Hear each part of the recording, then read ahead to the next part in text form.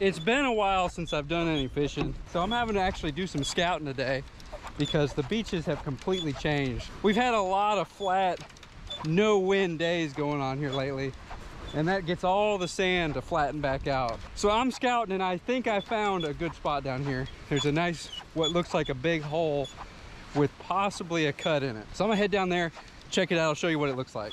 I'm seeing a bunch of devil rays right now. There's some devil rays out here cruising in nice big groups. That's cool. Hopefully they're not a problem. If they stay in this area, I might move to another spot because I don't want to hook those guys. What I'm looking at, we got a sandbar here, and I can easily reach behind that sandbar and get into the deeper water past it. And then over this way there's a trough, but then in here we got a hole, and it's actually a cut. The sandbar stops like right here. I'm gonna check this area out behind this sandbar, but I'm also hoping that the fish see this cut and actually come in to check out the trough and stuff, looking for bait. So I'll put, you know, a couple closer in to shore to see if there's any redfish, whiting, even pompano coming in looking for sandfleas or whatever else they're hungry to eat. Be using some frozen shrimp that I got from Half Hitch Tackle in Navarre. I cut it up in like nickel dime size pieces. I'm gonna get a couple rods out real quick with just the shrimp on it, and then I'm gonna look for some sandfleas and throw some of those out as well. Got a standard pompano rig, and I'm gonna get this kind of where the cut's coming in. I'm just gonna have it hugging this bar, not very far out at all. There we go, let it sit there for a second. Try that spot out. I want to get these rods out because I only got about a couple hours before it gets dark. And as clear as the water has been lately, I'm going to use a fish finder rig. The way I have it is a snap swivel on my main line connected to a pyramid weight with just a bead to stop it from hitting the swivel, and then like 12 to 15 inches of 15-pound fluorocarbon and a number 6 owner Mutu light circle hook. It's a more natural presentation. There's no color to it. It kind of moves on the bottom more freely and just looks more natural. And last year it tore up the whiting, so I'm gonna start using it again this year. And I'm gonna put this close to shore. I'm just gonna have it hugging the sandbar. I'll try that for a little bit, and if it doesn't work out, I'll move it in a little closer. There we go. Reel it in a couple times, get it off that bar. There we go. Some hits on it. Hopefully it's not those devil rays. They're right in front of me. I bet they were just hitting my line.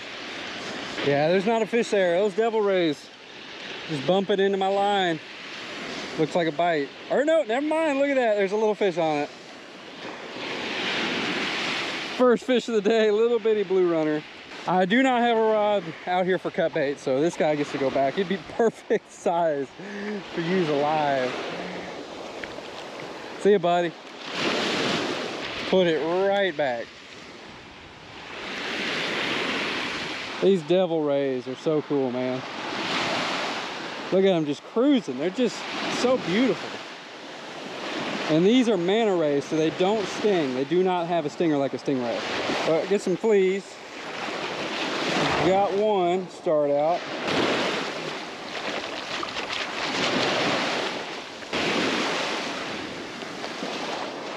Now look back, and this line over here is slack. Let's see if we got a fish on it. All right, I hooked, it's caught up to something. He came all the way to shore. And it's a whiting. Nice. What did I say? Oh, and he's a stud too. Nice whiting on the fish finder rig. It hadn't been out, I don't know, 5 minutes, if that. Awesome way to start the day. Look at that hook set. Those little bitty circle hooks, they get in their mouth and they're in there. This guy was swimming around who knows how long. He was right at shore. He's probably about 14, 15. Definitely eater size. Let's get some more, man. Let's get that back out, man. I'd love to come home with some whiting. Might even do a catch and cook.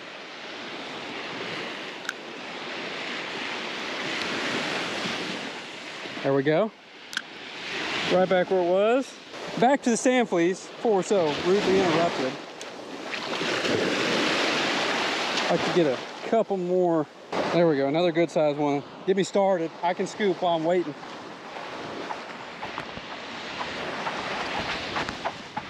There we go, already another bite on that fish finder rig.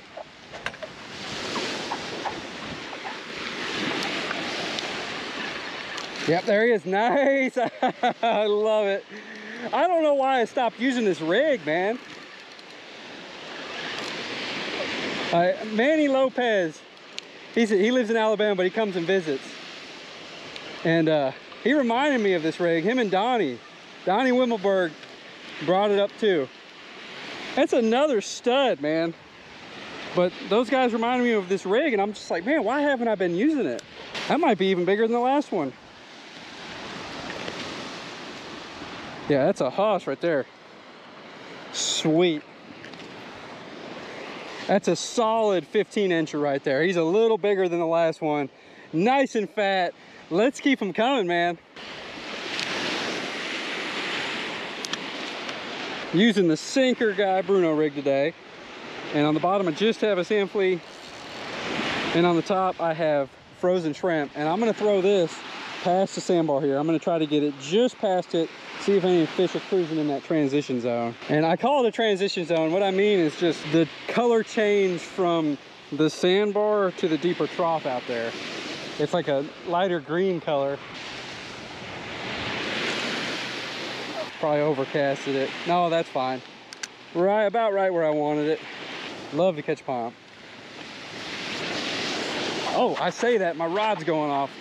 Dang, that was a decent hit. Oh, he's there, nice. Oh, feels like a good fish too.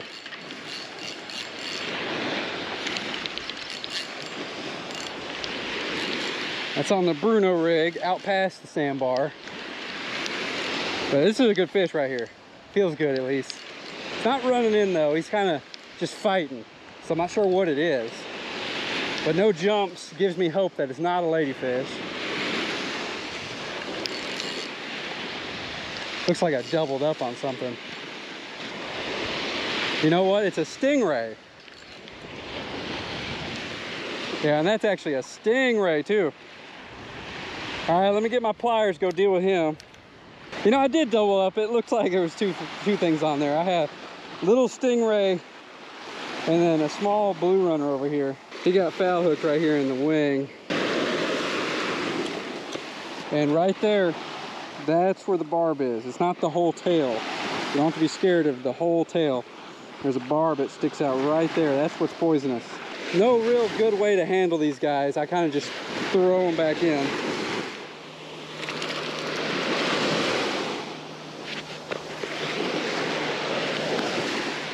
Let's see if those waves will get them. They're pretty good about. There goes the blue runner too. I forgot about him. That wave should get him. There he goes. Get this blue runner back too.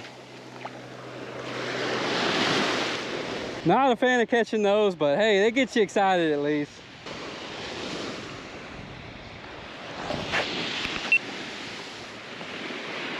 Fish on.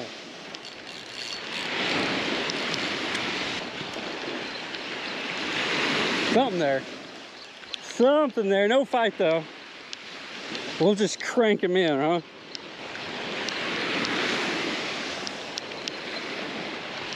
What we got? What we got? Some more bait? It's like the blue runners are out today. Yeah, more bait. Look at that, man. It's like they're coming back through. Haven't caught blue runners in a while. And apparently today, they are back. They're not what we're looking for. Feels like another blue runner. And doubled up again. They're running thick out there. And they're just little guys, man. They're not even good ones. Well, I think that's my cue right there. So I'm gonna put these pompano rigs up. They're not doing me any good anyways. And I'm just gonna move, see if there's any other whiting. I don't know, this guy's actually like swimming around and stuff. Maybe it's actually a decent fish. Oh, all right, he's finally starting to fight. Running in now. Come on, maybe it's something good. like immediately gave up from the little hit. Nope, it's just 2 bigger hardtails. What are you gonna do though? I mean, you can't come out here and always catch what you want, especially this time of year. It's tough, man. That's my cue to move. I'm moving down the beach. I'm not even gonna bother with the pompano rigs. All they've caught so far is blue runner and a ladyfish. So I'm gonna move down there to that spot and throw up my fish finder rig, see if we can find some more whiting. All right, at that hole, it's a nice deep hole, and there's a nice little pocket right here with a sandbar protecting it. So I'm definitely gonna put a bait there, and then I'm gonna put another one over here where there's a little bit of a rip current going on. Put one right at the edge next to the current.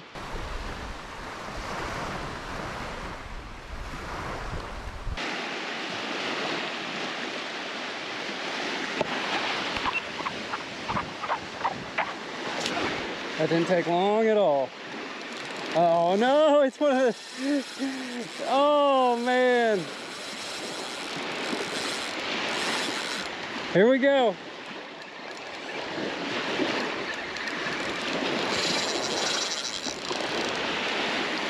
Oh, this is not what I wanted to happen right here. Apparently they're hanging out over here too. Oh well, I got a baby it too. I only got 15-pound on here, but hooked the devil ray. You can see him out there splashing, and it's most likely foul hooked. I've never actually had one eat my bait. It's always been foul hooked, but I want to land it. I don't like leaving my rig on a fish. Come on, buddy.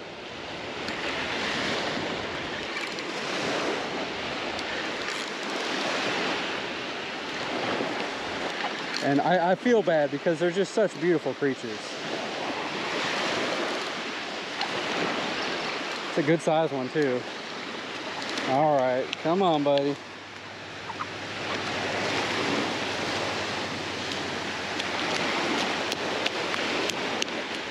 But there he is.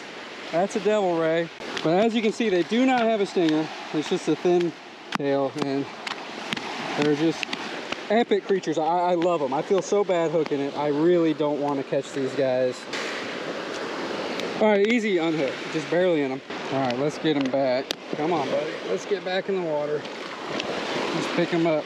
Awesome creature right here. Go on, buddy. Sorry, man. Sadly, I caught that devil ray. The one thing out here I didn't want to catch. The day started out great. Caught those 2 nice whiting. And then from then it went downhill. Just the bite slowed down. Lots of blue runners. And the dreaded devil ray. Did not want to catch that guy. I feel bad. Because they're just, I don't know. I think they're such cool creatures.